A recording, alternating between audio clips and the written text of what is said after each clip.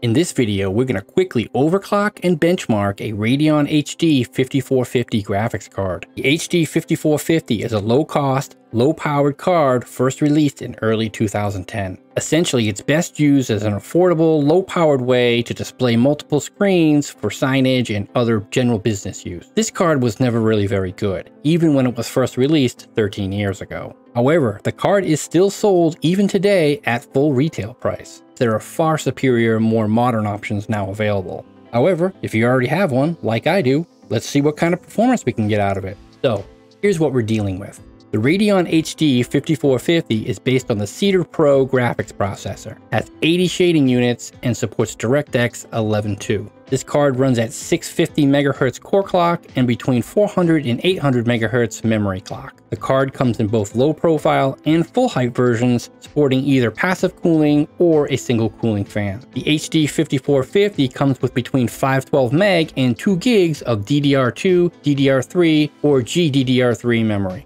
The example card we have here is the VisionTech Radeon HD 5450 2GB version. So let's get ready to overclock and benchmark this little card and see what kind of performance we can get. The first thing we're going to want to do is update the drivers. Let's swing by AMD real quick and grab the newest ones available.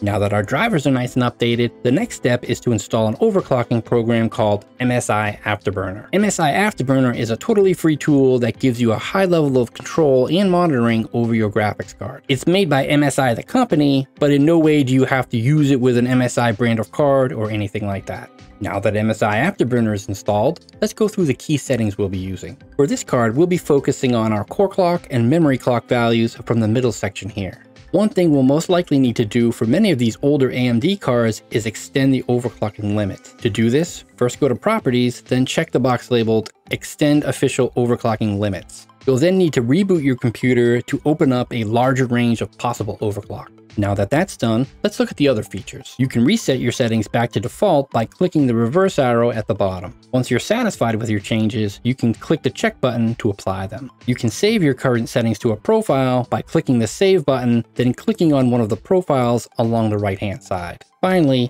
you can have the current settings automatically apply at Windows Startup by clicking the window icon in the upper right corner. Now I'm going to put a list of known successful HD 5450 overclocks on the screen, as well as in the description. Every card is different, but this should give you a good starting point for potential overclock values that may work for you. Now that we've locked in potential overclock settings, we're going to want to test them. We're going to run through 5 programs with benchmarks to test our overclock for stability and performance. What I'll do is run through all 5 benchmarks using stock settings to obtain base level performance numbers. I'll then select a moderate initial increase in both core clock and memory clock settings. I'll then run through the UNIGINE benchmark tool over and over while increasing the overclock values slightly each time. Once the settings have been pushed too far and I start seeing crashing, graphical glitches, or any type of odd behavior, I'll dial back the settings to what they were just previously when everything was still working smoothly. At that point, I now have a solid idea of where the sweet spot is for overclocking my particular card. I can either stick with those settings or try tweaking things just a little further. After a number of tests,